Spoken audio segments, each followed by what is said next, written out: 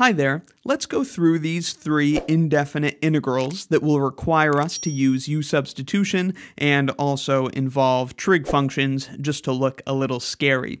Give them a try yourself before watching the rest of the video. Let me know how it goes in the comments. I'm assuming you already know how to do U-Substitution and just need some practice. I'll leave a link in the description to my lesson introducing this integration method if you need a recap. Let's start with this one, integral of 8x cubed sine of x to the fourth. This function looks a little messy. It's definitely not an integral that you know off the top of your head, but a little bit of U-sub will make this pretty easy. The question is, then, what should U equal? Perhaps U should equal sine of x to the fourth. You should quickly disregard that possibility because if we take the derivative of that, we're going to get a cosine, and there is no cosine here, so that's probably not going to work. If we let u be x cubed, the derivative of that is 3x squared, and there's no x squared here, so the choice that should jump out at you is u equals x to the power of 4. X to the fourth is the inside function here, and often that's the one you want with U-substitution. And more importantly, its derivative is 4x cubed, and that is pretty close to what we have here in the integrand, so this is probably going to work. Taking the derivative on both sides, we arrive at du equals 4x cubed dx. Now, you could just solve this equation for dx, and then we could go ahead and rewrite this integral in terms of u, replacing dx with what we solved for. And that's always going to work, but sometimes you can do things a little more cleanly. In this example, I see I've got 4x cubed dx. In the integral, we have 8x cubed dx. So I'm just going to multiply both sides of this equation by 2. That way, I'll have 8x cubed dx on the right, and it'll be really easy to make a clean substitution. So we'll have that 2 du equals 8x cubed dx. Now I don't have to solve for dx. I see that 8x cubed dx equals 2 du. So let's make the substitution and rewrite the integral in terms of our new variable u. This integral is going to equal sine of x to the fourth, but x to the fourth is u, so this is sine of u, and then everything that's left, 8x cubed dx, is equal to 2 du. So then we write 2 du. We might as well go ahead and take the 2 out of the integral, so we're just left with 2 times the integral of sine u du. Now, this is a really easy integral. I'll continue the string of equalities over here. Let's do the integration. What is the integral of sine u du? It's close to cosine, but it's not quite cosine because cosine's derivative is negative sine, which means we need to multiply this by -1. That way the negatives would cancel out and give us sine just like we want. So it's going to be negative cosine u, but we don't want to forget to multiply by that 2 that we brought in front of the integral. So let's write this as -2 cosine u, and of course this is plus c. And then we'll just put the expression for x back in place of u. So our final answer is -2 times cosine of u, but u is x to the power of 4, plus c. And that is the integral of 8x cubed sine x to the fourth. Here is our second integral. Hopefully you gave this one a shot. We'll do it using U-substitution. So again, the question is, what should u be? Well, letting u equal something to do with cosine probably isn't going to work here because the derivative of cosine is negative sine, and there's no negative sine anywhere in this integrand, so that's just going to make things messier. So then perhaps we should let u be this inside function, square root of x. You might not see it at a glance, but in fact, if we take the derivative of square root of x, we're going to get 1/2 times 1 over the square root of x, and 1 over the square root of x is something that we have in the integrand, so that's actually going to work really well. Check it out if you don't believe me. we'll let u equal the square root of x. I think it's often a good idea to rewrite radicals and roots as rational powers, so I'll just write this as x to the power of 1/2. Now let's take the derivative on both sides, giving us that du equals, this is just power rule, 1/2 times x to the negative half dx. And I'll just slide this over to the left a little bit so it's all in line. Now, 1/2 x to the negative half dx is actually really close to what we have here in the integrand.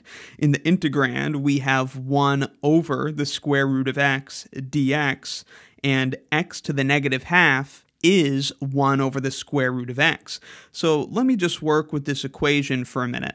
I'm going to multiply both sides by 2 to get rid of that 1/2, and that's going to give me 2 du on the left, and on the right, I've now gotten rid of the half, and I'm going to rewrite x to the negative half by sending it to the denominator.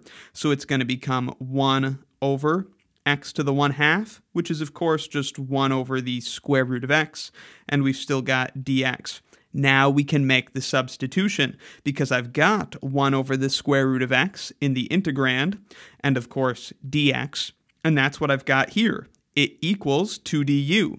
Let's go ahead and change the variables. So this integral equals the integral of 1 minus cosine of the square root of x, but the square root of x, of course, is u, so that's 1 minus cosine u.